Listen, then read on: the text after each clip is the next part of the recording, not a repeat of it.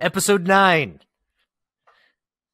2022 year in review and 2023 expectations. In May 2022, MoviTHERM Advanced Thermography Solutions launched the podcast, The Thermal Review. The podcast covers the wide world of thermal imaging and automated advancements with a targeted audience of automotive, aerospace, manufacturing, and military and defense engineers. In summary, anyone who's a technical geek or engineer would enjoy this podcast. The podcast covers compelling topics surrounding the science of infrared thermography. It also is the first podcast ever to broadcast in thermal. In fact, that was in episode 2, Preventing Fires in Industrial Settings with Thermal Imaging. The live recording switches from both regular visible camera to thermal camera. Some parts of the episode display both camera views simultaneously to compare how different visible and infrared looks. Markus, Tarin, and Dave Bursell host the Thermal Review, and they leverage over 40 years of combined experience in the infrared space. That's because they're very old. I'm joking. No, I'm not. We are old. It's all about education, was a quote that was made last year in a press release regarding the launch of the Thermal Review. We love infrared technology and believe there is so much that can be done with it. When you are passionate about something, you love to share it. We hope to spread the word about infrared science and get the world thinking thermally. That was a quote by yours truly. The Thermal Review aims to become a valuable resource for all things thermal imaging. In today's episode of the Thermal Review, we recap the key takeaways from each of the 2022 episodes and discuss what to expect in 2023 when it comes to motion vision thermography. Good day, Markus. Hey, Dave. Here we go again. Hey. Happy New Year. Yeah, what happened? Happy New Year to you. Did I black out? Where did 2022 go? I know. Time flies when you're old. So they say, Markus. Tell me about it. No, I'm kidding. Wow, what a crazy year. What a great year, though, huh? It was fantastic. Yeah, it was such a ride. For sure. It was such a ride. Yeah, we saw some amazing things this past year. We talked about some amazing things as well in the podcast, which has turned out to be a lot of fun. Yep. Sure. And the feedback that we've been getting from our audience members, wonderful. Thank you. I guess we should give a shout out. We usually do at the end of the podcast, but right now I feel like I need to say thank you to our listeners for subscribing, for giving us feedback on how the podcast is performing and the topics and subjects that we've been covering, and also giving us ideas on what you would like to hear about going forward. So, gosh, thank you for that. Yeah, definitely. We wouldn't be here without an audience, right? Yeah. So, we covered a lot last year. And again, we felt that today's episode to launch and kick off year 2023, it'd be good to kind of recap what we did discuss in this podcast last year and maybe share with you some of the key takeaways. So you can kind of think of this episode as almost like a summary, if you will, or Cliff Notes episode of 2022.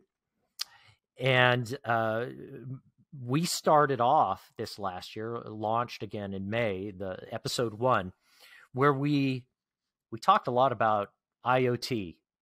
Yep. and what that means when it comes to remote monitoring. So, Markus, I'm going to ask you first question for today's episode.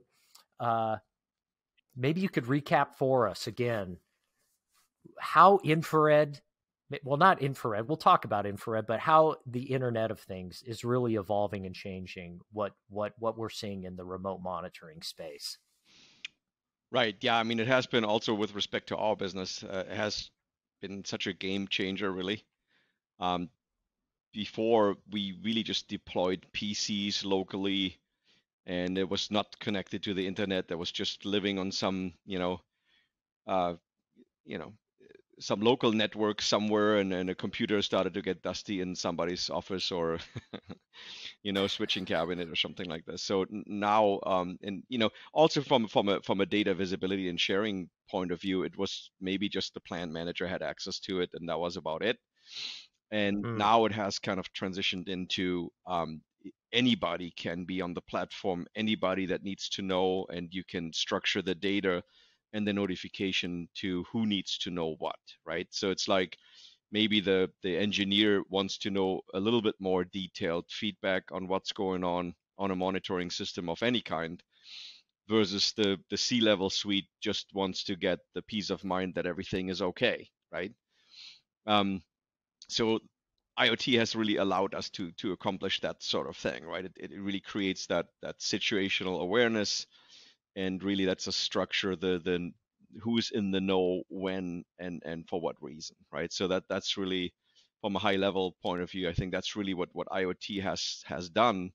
And also, the historical sort of, data collection there, and just a lot more useful, right, than before, Mm. and it's also, it has, the data has, with the help of IoT, has kind of helped breach boundaries that way, right? Because, as I said before, it was just maybe the machine operator, or depending on what sort of, monitoring system there was, right, or the maintenance manager or somebody, right?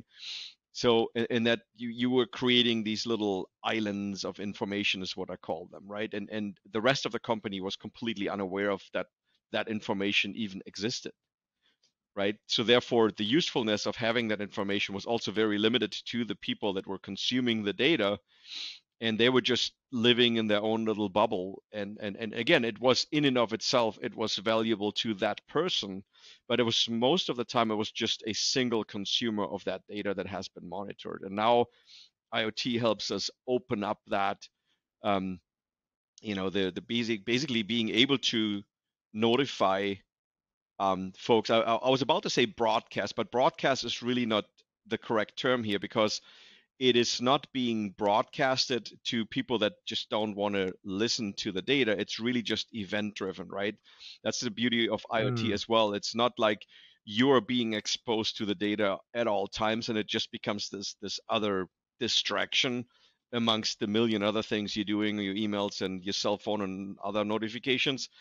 It is really just, hey, if something is happening that is of interest to you, then you're going to get some information, and that's so much more powerful than just, it's kind of like looking at the, you know doing the Wall Street sort of analogy. It's like, either nobody wants to stare at the stock ticker at all times. It's like, no, hey, when this stock goes up by 10%, I want to sell, and I get the sell notification, right? That's kind of what IoT has done for the monitoring world, right? Or I sell my stock when something has happened, right? In between, Mm. I don't really need to look at the stock ticker all day. Like, there's no point in doing that unless I'm all giddy and I want to look at it. But you know, so that I think is kind of the best way that I can describe what IoT has done for remote monitoring, right? Yeah, Marcus, that's brilliant. And I love the analogy, because you're right. I mean, there may be some people who want to be looking at that ticker all day because, like you said, they get giddy about those kind of things. Right. But for most of us, uh, we don't have the time, right? We have other things that we're working on, or we have responsibilities in other areas. One of the things that you said as well that really stood out to me is this, islands, sensors on islands, or monitoring, on islands. One of the things that I desperately craved for many years working in the infrared camera business was what I called the glue. What can pull all this stuff together, right? What can connect all these various, infrared cameras or other sensors, connect it together, and then present it in such a way that it's meaningful, that I can make, actionable, informed decisions on. And And I think of how you described, how it used to be with islands. IoT to me is like that glue that I wanted for so very long that could actually connect things. And then, as you talked about, again, not necessarily broadcasting, but giving the information to make those informed decisions, Right. without me having to like be glued to it all the time.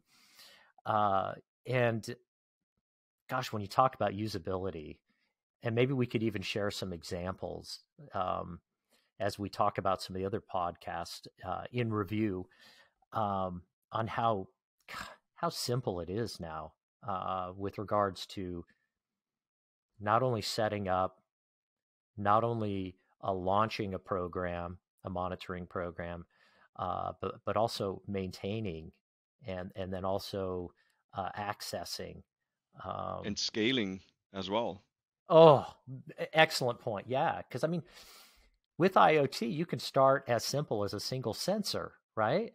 To a dashboard, let's say. I mean, you could start, it could be that simple. But then easily add additional sensors. You like that sound effect? That's me adding sensors. Uh, sorry, a little punchy today. But then also, then taking it to globally, right? Additional facilities, additional plants, additional locations. Um, let's go to the next podcast topic. So that was episode 1, IoT. We then in episode 2 talked about, very specifically, we talked about thermal imaging and how thermal imaging enhances early fire detection or early warning fire systems, but we very much talked about this IoT platform Mm-hmm. and how it pertains to connecting thermal imaging cameras for early fire detection. Markus, maybe you can give us a high-level summary of how not only IoT, yes, but maybe the thermal imaging component as well as kind of revolutionizing this whole early fire detection, because that was it. Not only did we talk about it in episode 2, but we've seen just huge adoption of this technology in that space. Yeah, again, as part of a remote monitoring system, thermal cameras are so much more powerful because if you look at traditional fire monitoring or fire prevention mechanisms out there and solutions, I mean, everybody knows they're sprinklers, right? So that's obviously the last resort, right? To make sure, like, if but I mean, to set off a sprinkler, a lot of damage has been done by fire already. A lot of heat has to be generated until that sprinkler mounted, underneath the ceiling is going to pop, and then whatever the fire didn't destroy, the water is going to do the rest. I mean, you're really just saving the shell of the building really at that point, and obviously not to underestimate, obviously, or not to diminish the value of saving human lives. That's obviously, but it's really like at that point, it's really too late to do anything meaningful in terms of doing something about it or allowing any sort of response time. So thermal cameras have the ability they don't detect fires, although they can, but the idea really is where the value comes is the early fire detection, to really look at, is something getting too hot before a flash point is being reached, and that gives you hopefully that valuable time to respond and address that sort of thing, right? So, but then the issue is, again, well, if that system just exists within four walls of some building, and what do you do when you're sound asleep at home or something? That doesn't help you there, right? So you have to really expand that again, and IoT was beautiful for that as a solution because it allows, there's the message going out to the fire department, if you want to first responders. It sends that map view, interactive map view that we have, that says what's going on, where's the issue. Because if you have a large facility and you're not familiar with it, you see an alarm, hear an alarm, okay, great, now you're in panic and trying to find out where did it come from, right? So if you just say, okay, building 1, well, that's could be a big endeavor to figure out where is the issue. Now, especially also because being able to detect fires early poses an issue, because there isn't a fire yet. There may not be smoke development.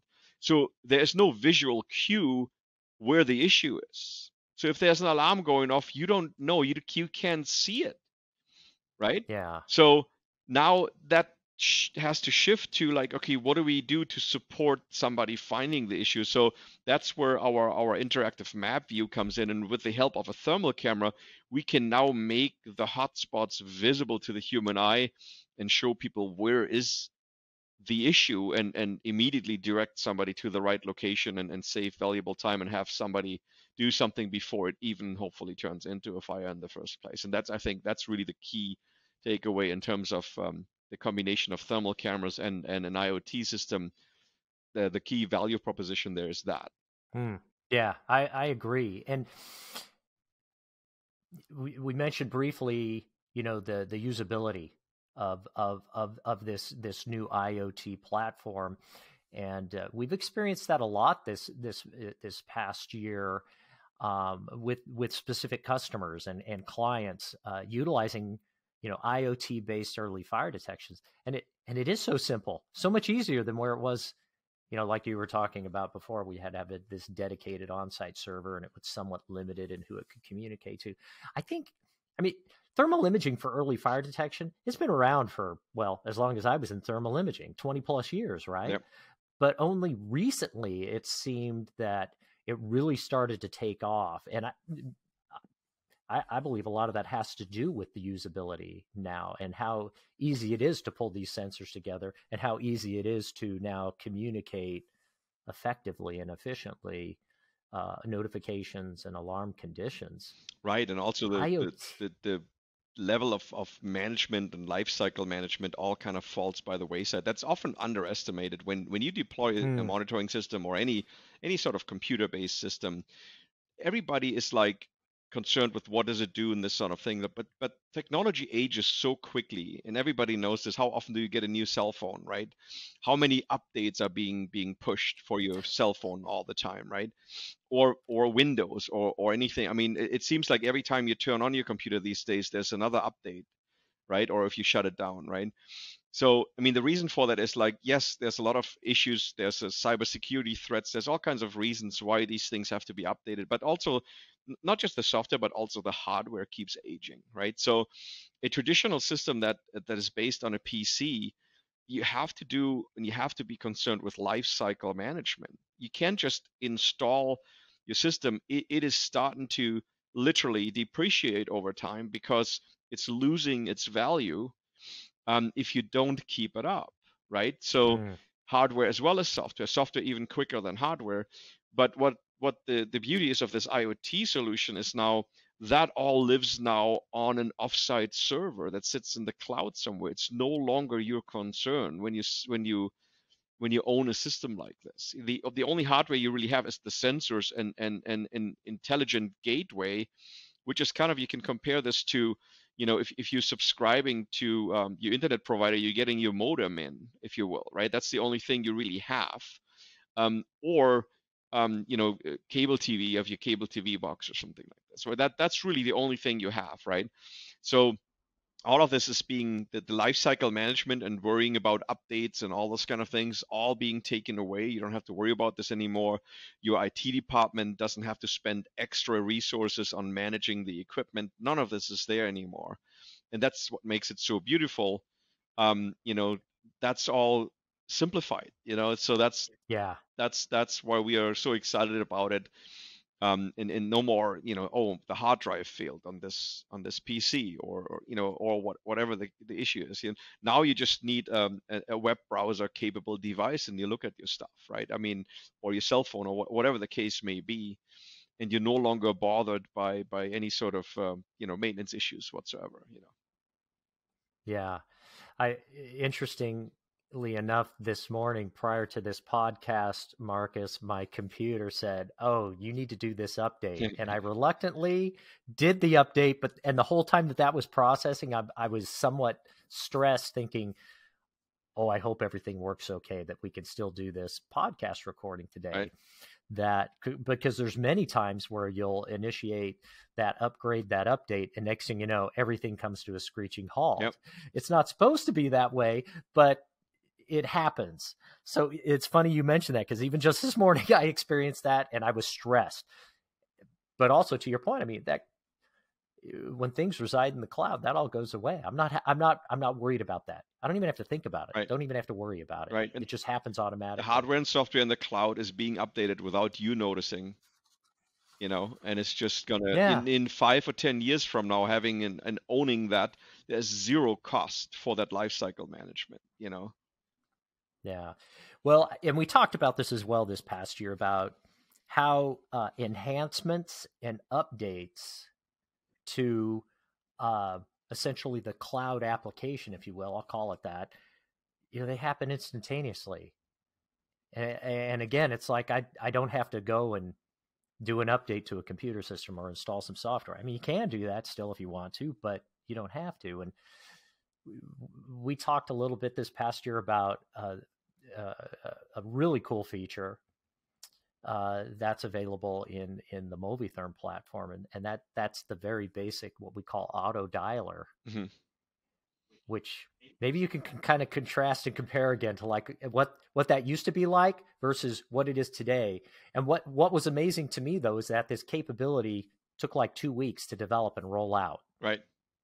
in the cloud, right? Yeah. Yeah. Recapping on that. So again, text notifications are available these days on a lot of systems, right? I just set up, for instance, with my banking. If there's some issue, I get a text message. It's much more immediate than emails, because I'm always lagging behind by 2 days, 3 days on email. So there's no urgency anymore, at least for me. I know some folks may not be as busy on emails, and that works for them. But for me, email is just not something that I could call urgent. It's several days lag time typically. So that's so so coming from email to text message is a lot more urgent, if you will. And you want it to be urgent if you have obviously a situation on your hands. But again, the issue becomes, what if you're asleep? I'm not going to hear text message notification, neither do I want to. I'm turning, things like that typically off, because I'm like, okay, that's not, I don't want to be buzzed all night long, right? That's just distracting. I want to get some good night's sleep. But okay, so what if you do have, while you're sleeping, an issue and you do need to know about it?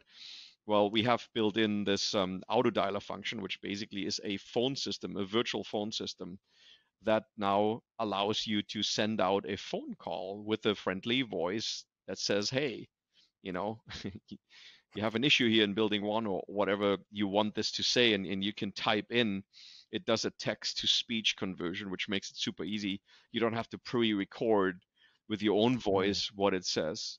You can literally just type in what the message needs to be, which is super cool.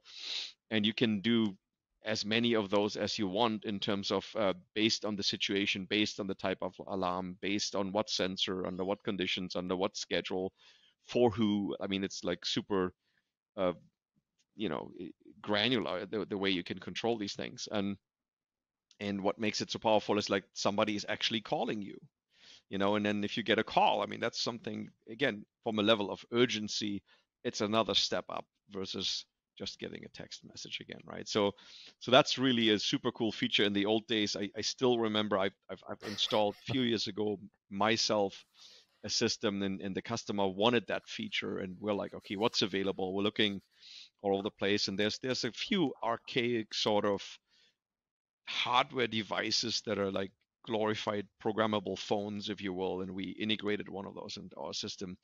And I had to, the only way for that very model that I had to a chance to program this thing was plugging in an analog phone, to push the numerical buttons on the phone to program this thing. And it would just beep back at me, and I was trying to program, and it beeped twice, and it beeped 3 times, and I'm like, what the heck, what just happened here? And I was on the scissor lift, and it was 110 degrees in that building, and sweat running down your back, and you're trying to program this thing, because I had to locally plug this thing. It was just such a inconvenience, to put it mildly, to get this thing programmed. And if you wanted to do something real quick, you had to pull out the scissor lift and go up there and find your phone and plug it in and read the manual and figure it all out. I mean, it was so complicated and so inconvenient. And now we turn that all into this, hey, one click, you type in your message, you do 2 more clicks under what condition you want this to go out, put in your phone number, you're done. I mean, I can do this Done. in a minute, right? And it's from anywhere in the world, from any web browser capable device, and I'm done. It's so convenient. It's so easy. I kind of wished we could actually do a demonstration of this capability. And we probably should, maybe in a future podcast, because it's almost hard to appreciate until you've seen it. Right. But it is, as just you described, typing in some text, couple clicks, bam, and then alarm condition is met, call comes in, Yeah. and it sounds beautiful. And it works that easy, really. Yep. Moving forward a bit with regards to episodes from last year, episode 3 last year was on condition monitoring, which also can leverage not only thermal imaging, but this IoT capability. Markus, maybe you can speak to that a little bit. Yeah, another big topic for remote monitoring for sure. Condition monitoring, I mean, there's different condition monitoring solutions and topics out there. What we really talk about when we say condition monitoring is mostly machine condition monitoring, right? MCM, often abbreviated as such. And it's really the question of, okay, I may have some hydraulic pumps or something, and they may run too hot, and what if I have a leak and the hydraulic oil drips down on a hot part, and fire can, again, it becomes kind of a blend over from condition monitoring to early fire detection kind of a thing in this case. But those kind of things are there, or just monitoring, electrical substations, for example, right? There's a lot of, especially here in California, they have so many issues with an overloaded electrical grid and aging infrastructure, really across the U.S. on those kind of things. And again, early warning systems and saying, hey, if there's a switch or whatever the case may be, if there's a higher resistance situation going on, you have a 3-phase connection, one is warmer than the others, you have an issue there. And it may not be a catastrophic failure tomorrow, but it might be next week or in 2 weeks from now. So again, knowing early, you can then still figure out, okay, how can we bypass this? Can we do a scheduled shutdown? And also, like, do we have the part to replace it with? Because I mean, that's really where the length of the failure comes in. If it's unexpected, and you don't have the replacement part, and you have to fly it in from somewhere, it drives up the costs exponentially, the stress level for everybody. I mean, the outages all the way across. You want to be in the know. You don't want to be reactive, you want to be proactive, and that's kind of what condition monitoring allows you to do.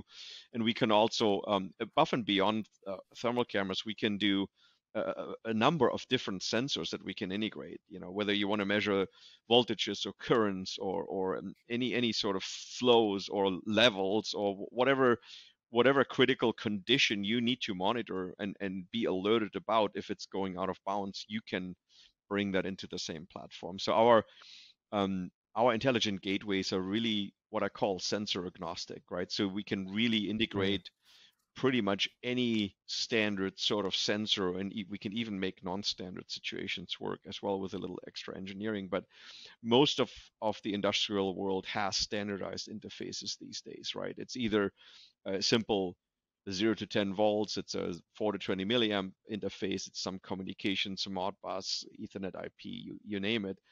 And that can be integrated to our intelligent gateway, and that data can be basically transmitted up to our cloud server and then displayed on a dashboard, and you can set alarms and do all those kind of things. So yet again, it's the accessibility of the data is there, the dashboards, and you're no longer tied to some system that only exists on the factory floor. It's really anywhere in the world at any time.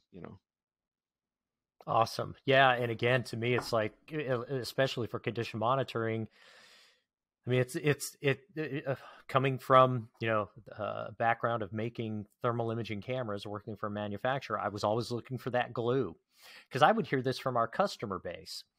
And the company I worked for is FLIR Systems, the best, manufacturer of handheld and fixed mounted, thermal imaging cameras, been doing it for over 50 years. Awesome sensors, cameras. But again, when our customers are doing condition monitoring, they need more than just a thermal image to adequately assess the health, of Right. machines. We talked about this in the podcast. Hey, I need to know what amperage and voltage is just as well as just a thermal camerature temperature. And so instead of having to do all these separate measurements, again, the glue IoT bringing in those sensors into a single dashboard. So you see it right in front of you. You can make that judgment call. You can make that assessment call. You can predict where you're headed. So again, as you pointed out, you're not having to react to everything. So that breaking down those islands, bridging the gap, if you will, leveraging with IoT, amazing. Yep. Amazing capability. Moving ahead to our next broadcast, we shifted the subject entirely. We still use thermal imaging, but instead of talking about IoT, we started to talk about what is called non-destructive testing. And we specifically talked about active thermography. So, Markus, I'm hoping that you can recap for our audience the difference between passive thermography and active thermography, and maybe touch on how that active thermography can be an effective tool for teasing out defects in whatever you choose. Yeah. Challenge accepted. So most folks know, if they even know thermal imaging. I know we are living and breathing it every day, and we sometimes forget how foreign that may be to other folks out there here listening, because we have been doing it half of our lives essentially. So we're trying to make it more digestible for people and trying to simplify it and explain those things. So passive thermography, what that means is really a thermal camera looking at any object that has some sort of a heat signature, right? So it's usually caused by some sort of self-heating. If we're looking at an electrical motor that's running, there's energy losses, and those energy losses are being converted into heat, right? Or if you're looking at the brakes of a vehicle that has just come down a hill and it's braking, it's getting warm because the kinetic energy is going into friction on the brake pads and on the brake disc or something, and that's created in heat. So most of the byproducts on any sort of physical systems actually converts to heat. Now, sometimes you want the heat because you're intentionally heating something and you want to figure out what's the temperature. Sometimes it's a byproduct and it's obviously it's there, but maybe you want to make sure it doesn't get too much. All those kind of things. You can also, on the contrary, look at cooling. So the point, though, is passively is referring here to the camera just pointed at an object, and it has a delta T, a delta temperature in the scene. So which is creating then that contrast that makes the thermal image more intuitive to understand for the human eyes, or the human mind, if you will. Whereas usually we're used to, compared to regular cameras, we need contrast in an image. We need a certain brightness to make out objects, like what's going on, to make sense of the scene, right? So therefore we call it thermal contrast in a thermal image, because the thermal camera converts a wavelength of light that the human eye cannot detect. I mean, I cannot look at a motor and just by looking at it figure out what the temperature is, obviously, because our eyes don't respond that way. They respond to only to the visible range, which is in the 400 to 700 nanometer range, whereas thermal, especially long wave, is going to be in the 7 to 14 micron sort of wavelength. So it converts this into a visible image for the eye. Now we can start to see heat, which is the phenomenal thing of that technology. So that's what we consider as passive, right? So something is self-heating. Now, the problem is sometimes we want to look at something, let's say any sort of thermal conductivity change in a material, which could be caused by, let's say, a delamination of something, right? So thermal conductivity here means more of how is the heat that I put into the surface of the material flow through the material. So if it's a homogeneous material, I put heat in, it will flow through the material at a certain rate. But if I have a delamination, there's an air pocket, the air poses a barrier for the heat to transfer, because it's going to go slower through air, and that slows down that heat transfer, and that heat transfer can then be converted into a contrast again. So it's a little bit of a it's quite a bit of a shift in terms of how the thermal contrast is being created. Um, and the active part there is really referring to I am putting heat into the object that I'm looking at actively. So I'm using maybe halogen lamps or a hot air gun or something along those lines to create and induce heat into the object that I'm trying to examine, because it does not have any sort of self-heating at the time that I'm looking at it. In other words, the objects typically are at room temperature, and if I look at it with a thermal camera, there's no thermal contrast. It's kind of like pointing the camera, the visible camera that we intuitively know, into a dark room. There isn't anything there. So looking at a black picture wouldn't make any sense, right? There's nothing, there's no information there that I can find useful and do anything with. So, but in the dark room, if I turn on the light, all of a sudden now I can see things, right? So it's the same thing with active thermography. I'm turning on heat instead of light, and I'm illuminating the part, and based on that, now I can measure things. And that's kind of the difference, between active and passive thermography there. Yeah, in that particular episode, Marcus, we had a guest speaker, with us. Right. I say speaker, yeah, Nathan from our own MoviTHERM team. Yeah. Who, my goodness gracious, essentially runs our NDT lab that we have on site for doing things like feasibility studies, which we talked about in that episode in great detail. For our listeners, that was a great episode. I would encourage you to dial in. That's episode 4. If you're looking at some kind of material and you're wanting to find potential like delaminations that Marcus just talked about, voids, cracks, those kind of defects, even in the microelectronic space, which is what we talked about in our next episode, which was episode, I'm sorry, no, I'm skipping way ahead. That was episode 6. In episode 5, we had another guest speaker. It's actually Jerry Beanie from FLIR Systems, business development manager over there. And we talked specifically about how thermography is impacting the lithium-ion battery life cycle. Right.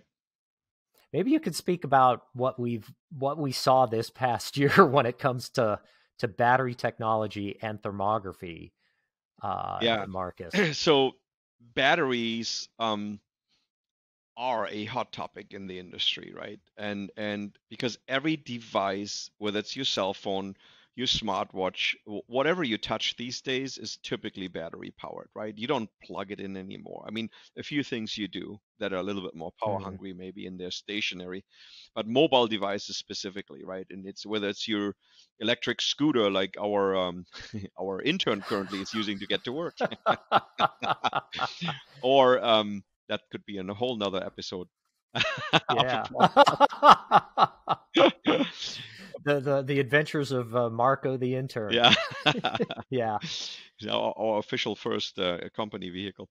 But anyways, all joking aside, but there's obviously electric vehicles, right? Cars, um, and you hear this being pumped very heavily on the political front, of course, as well, in terms of like green energy and all those kind of things, and switching to electrical vehicles. And then so obviously there's a lot of a flurry of activity, if you will, on the manufacturing space. There's a lot of new electric vehicle manufacturers entering the space, new and upcoming, existing ones, even existing car manufacturers switching more and more over to electric. And then there's also the next level up from there. There's the personal drones, right? Where the folks that are, we haven't seen this really quite in action in the US quite yet, but it's coming. They're working through certification with FAA, right? Because now they're going to be entering the airspace. You're going to be typing in, and in your GPS on that drone where you want to go, and it's automatically going to autopilot you over to wherever you need to go, right? But obviously that needs to be regulated, otherwise we're going to create chaos in the airspace.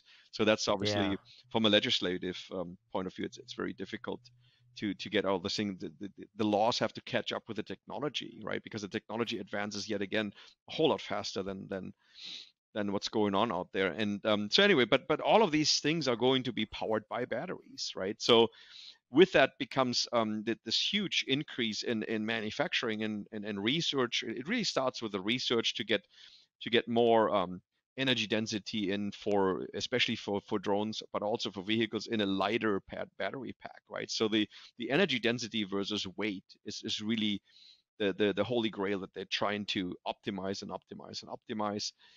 With that comes, we have all seen, like, fire safety, because these lithium batteries are very volatile, right? So they're very sensitive to physical damage. You know, if something happens, you don't want this whole thing to light up, and you can't put them out with water. It makes it worse, and all those kind of things. So there's a lot of challenges there to do this thing.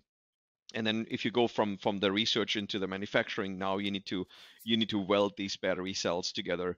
And the question then is, like, okay, what is the welded connection proper? Because these have an enormous amount of current going through. So if you have a poor weld connection, you're going to heat up the battery pack, and again, it could fail. In its slightest failure mode, it's just not going to have the full capacity that you designed it for, because there's too much resistance on the welds. In the worst case scenario, it might catch on fire because something is getting too hot, right? Or something in between where just the battery pack fails or something. So neither one of those situations are desirable, obviously, for manufacturers. They're very frustrating, obviously, and dangerous for the consumer. So there's thermal imaging inspection opportunities there, where we have done a lot of work as well. And then all the way then, okay, what do you do with at the end of life for a battery pack? What are you going to do with the batteries? Well, some of them are being recycled, but then again, there's the worry about them catching on fire, because these are being ripped out of existing things. They may come out of crashed vehicles.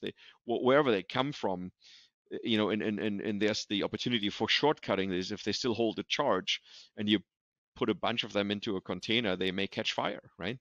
They're unstable.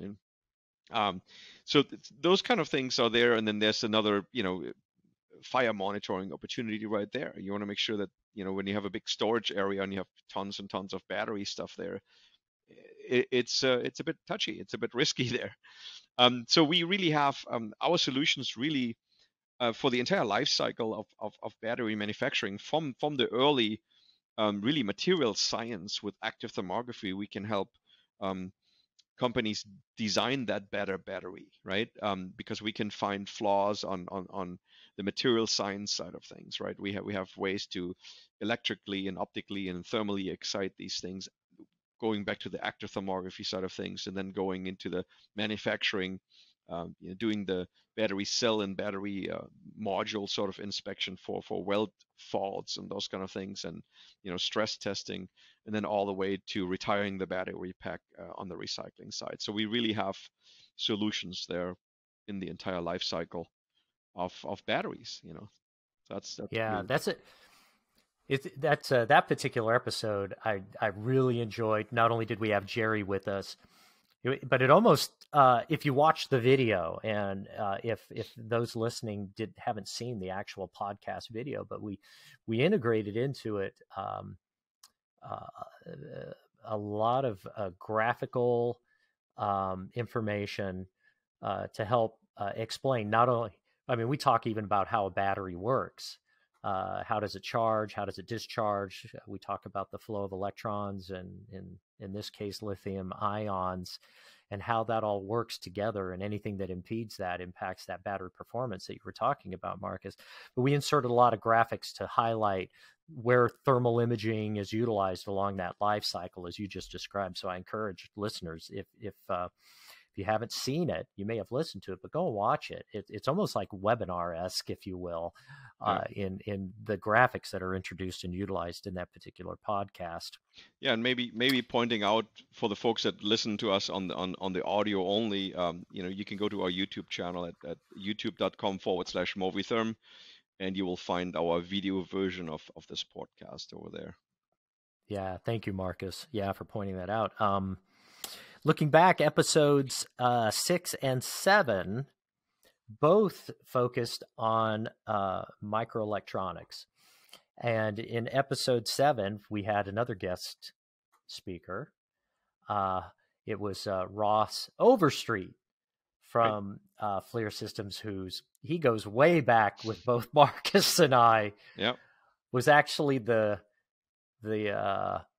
individual who introduced me to Markus. And us And and started us to that. FLIR, yeah. Yeah, well, like 16, 17 years ago. Yeah. We are old. He's old too. Sorry, Ross. But Markus, maybe you can kind of recap, that discussion about, microelectronics, thermography, maybe passive and active. Right. Yeah. So let's start with the easy one first. So let's say, assembled circuit boards, right? So how do you know they work, right? I mean, you can do a functional test, obviously, but what if they don't work?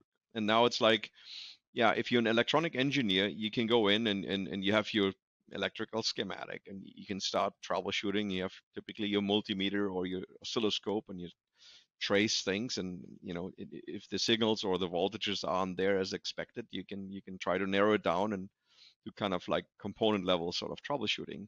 That tends to be quite time consuming, and it requires a lot of knowledge about the circuitry and how it works, how it's supposed to work, and all those kind of things.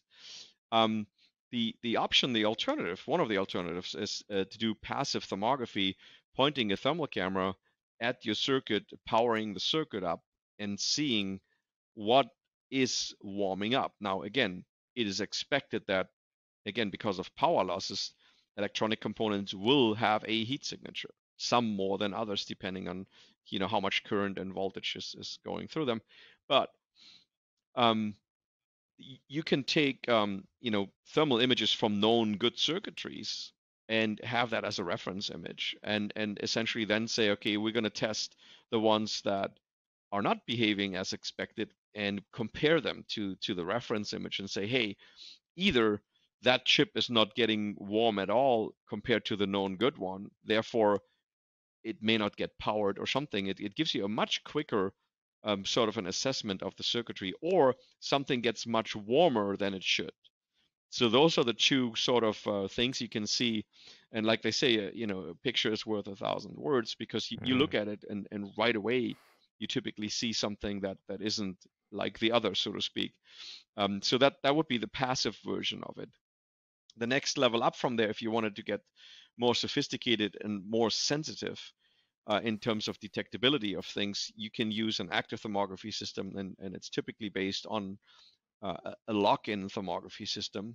And what that allows us to do is we can pulsate, let's say, the power to the circuit, or we can stimulate an input to the circuit or an output to the circuit. There's different ways of doing this, and cyclically excite circuitry or parts of the circuit, right? When you have more sophisticated situations going on, and that allows us to get literally below the noise floor of the camera. So we can see temperature variations that are in the milli or micro Kelvin range.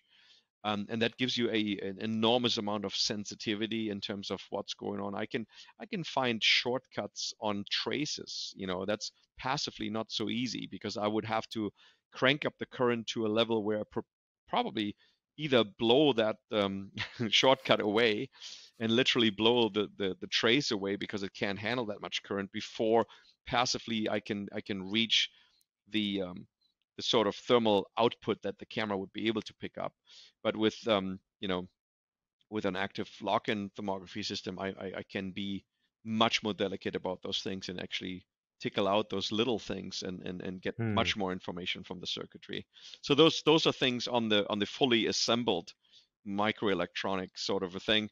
But we can also go deeper and say, if we're looking at let's say a wafer structure, we can have a probe station go in and check functionalities of circuitries on a wafer, if you will, or a decapped chip, or a chip that hasn't been assembled yet. Those kind of things we can do.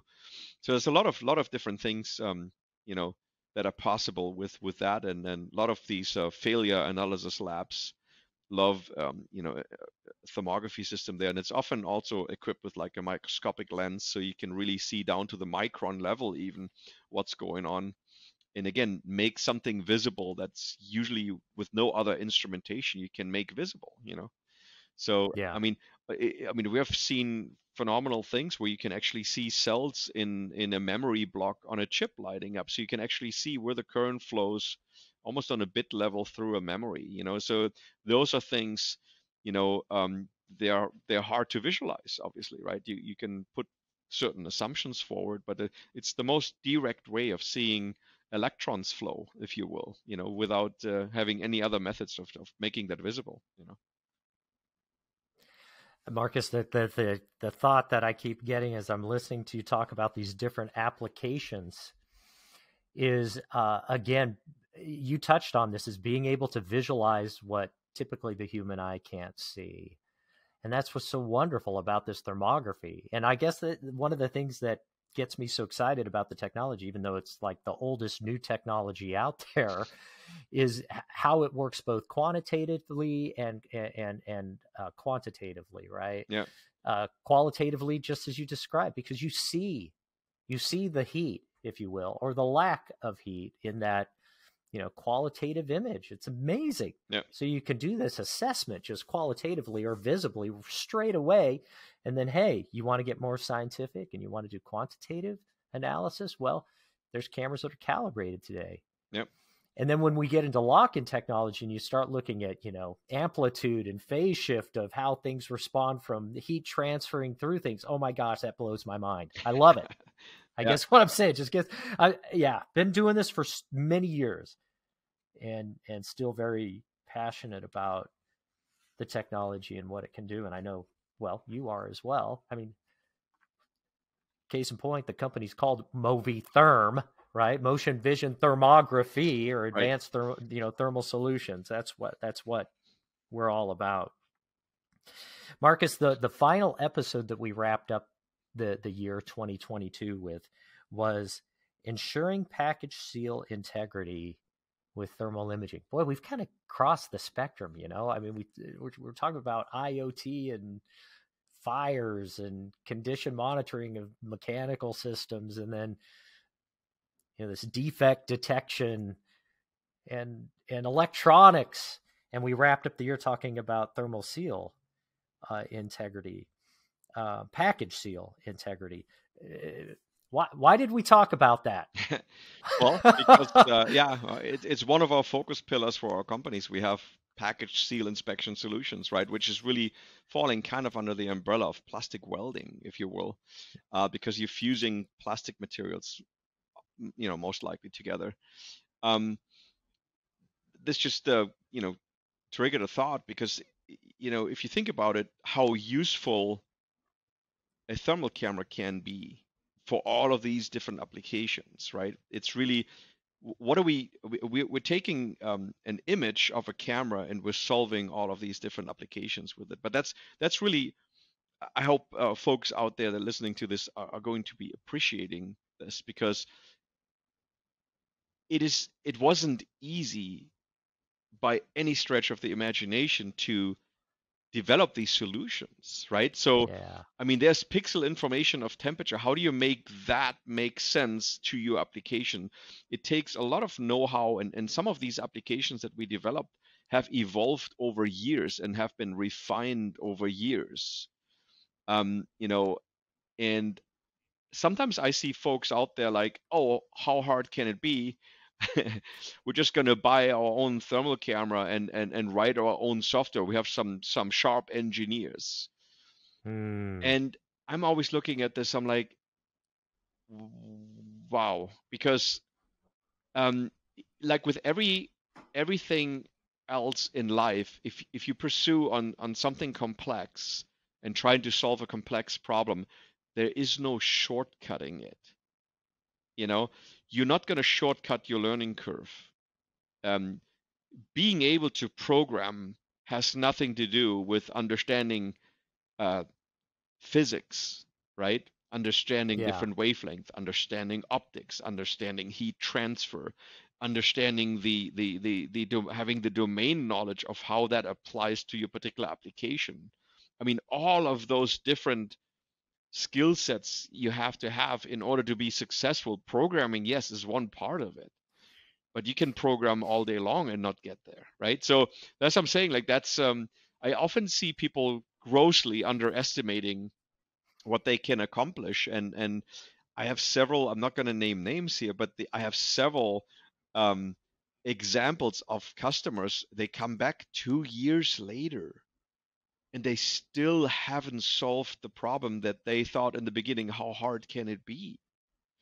And they thought it was much cheaper to develop this in their own house, and they still haven't been able to solve it, and I still cannot understand the thinking behind that. You know what I mean? Like, why not working with the experts? And the only shortcut you have is to work with people that have done it and give you that solution. You know what I mean? That's the only somebody that has the experience and has failed 15 times along the way and has learned from all of those things and has refined the solution. That's what I'm saying. Like that to me is always still mind-boggling, that thought process still exists in today's manufacturing worlds, and that's kind of interesting.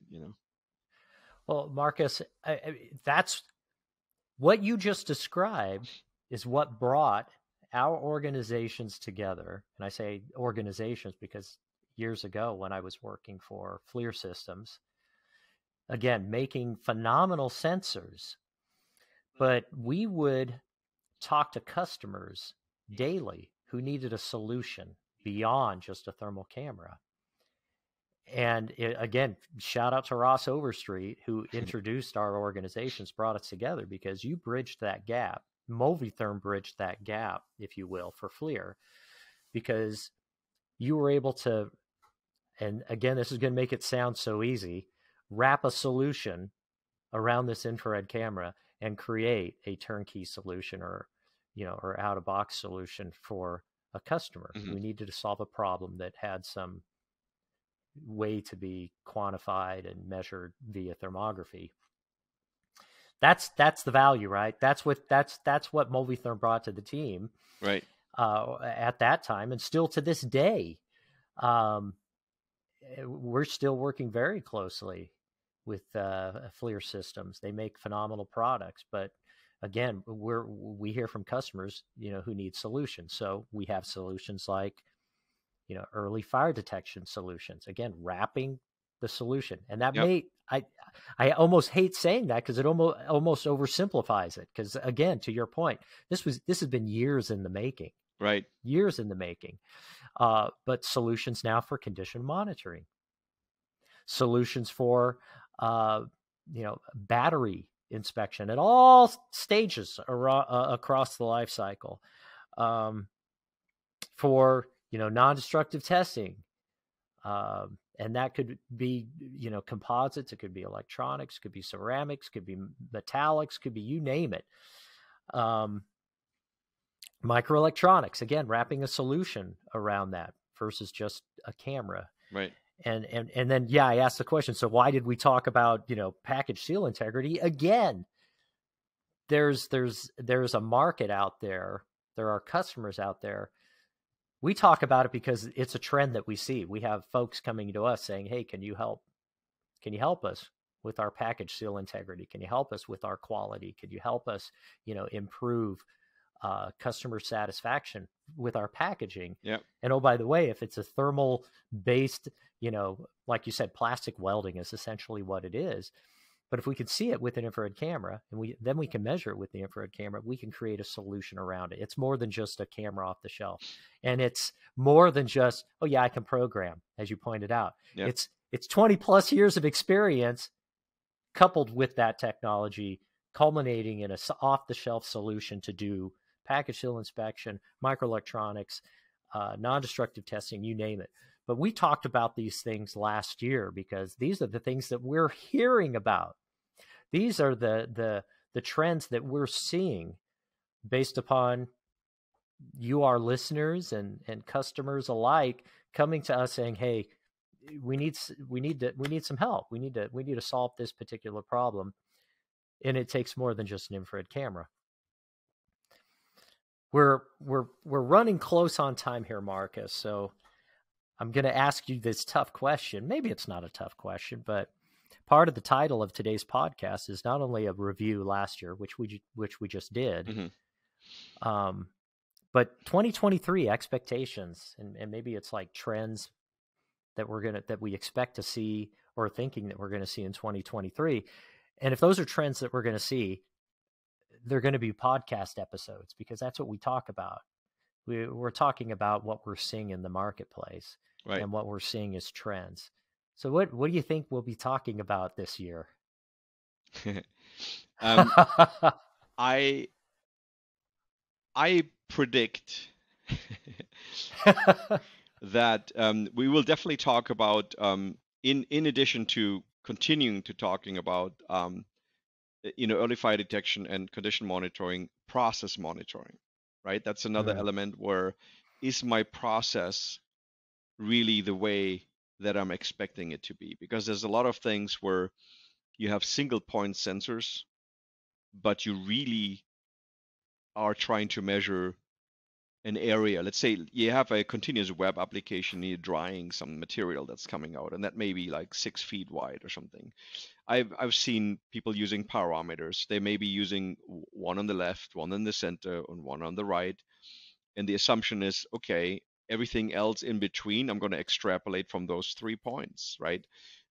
Well, non-uniformity you cannot measure based on 3 points. You have to have a lot more. Well, thermal cameras to the rescue, because now we can throw 640 measurement points across that web, right? So now we have a much more granular sort of a feedback on things like this. So I think process monitoring is definitely another element that's going to be talked about. In terms of application, more specifically, battery is definitely going to be a big topic moving forward. There's going to be a lot of need there, on that front for sure. Another thing that I'm seeing, and it's being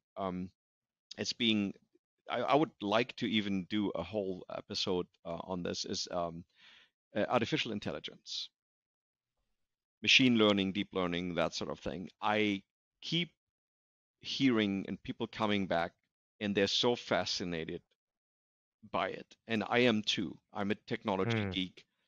I am fascinated. But I want to tell the ugly truth about AI, and that most people do not tell. We have used AI, and there's really phenomenal use cases, and there's great things, great problems that you can solve fairly easily, although nothing is ever easy. But I mean, there's really good matches for AI, and there's really bad ones. And people are just getting hyped up, and they're like, oh, those guys have AI. This must be the best, the latest. And everybody wants the latest and greatest. I get it. When it comes to manufacturing quality inspection, right? A lot of these companies, especially in the regulatory world, whether it's military, whether it's pharmaceutical, medical, but also general manufacturing, most have adopted by now like a Six Sigma sort of a standard, right? So 99.97% or whatever it is, it needs to be accurate, right? Well, good luck getting there with AI, right? Because it's just not there. I'm sorry. You're not going to get there with AI. Because the very thing that makes AI so powerful is the ability for AI to look at all of these different changing things and make sense out of it. The problem is those tiny nuances, that is the 99.97%. If you're tolerant to that, guess what? You're not going to be able to differentiate, right? That's the very thing that most folks out there don't understand, and nobody's telling you that until it's too late, until you have invested in all of this thing, and then you're like, I'm not getting to the level of accuracy with that I need to get at, right? And I keep seeing this over and over again. And AI is also as sensitive to environmental changes as anything else. So if you have, let's say in the thermography world, if you have winter coming in, and your stuff is getting a little colder, and you haven't trained your training set on those conditions, guess what? not going to work for you, right? So that's what I'm saying. Like, I would like to do it just came to my mind. I would like to do an episode saying the ugly truth of AI, because I think we as the technology company owe folks out there to set the record straight. It's being so overly hyped up out there that there is cases where it's fantastic and is super cool and all of the above, and it solves phenomenal. It's mind-boggling. Some people are scared of it because they don't understand it and all those kind of things. However, when you come from the technology world and you understand how it works, you also understand where it does not work and it should not be applied. So that's what I'm saying. It is very how I want. It is very seductive technology. Yeah. It's very hyped up. You know what I mean? But it's really not all that. And you need to Yeah. be careful with where you apply it. Well, to our listeners, you heard it here. So that episode, it sounds like it's going to be coming, and it sounds like it makes sense that that's something we focus and talk on Right. this coming year. Yeah. So to our listeners, again, thank you to our audience, for those who listen in, for those who go to the YouTube channel and watch us there, for those who subscribe. We thank you. And please continue to provide the feedback. Please continue to send us ideas on what you'd like us to address. Again, what we talk about here is what we hear and what we see. And again, combining that, as I talked about in our intro, with all the experience, leveraging all that experience between us and the passion that we feel about this infrared technology, thermal technology, and again, just spreading the word and helping the world think thermally. So thank you for that. Markus, closing remarks. I am super stoked for 2023. I mean, it has been in last year. It has been such a ride, and I'm looking forward to all the new adventures we're going to be embarking on, and looking forward to growing our listener base here as well on the podcast. I hope folks really find it useful what we have to say, because it's dear to my heart that we really share our knowledge. We educate people out there. I want people to understand this technology, and I think the world's going to be a better place when we hopefully accomplish some of this. Yeah. Thank you, Markus. Well said. Thank you again to our listening audience, and until next time, be good.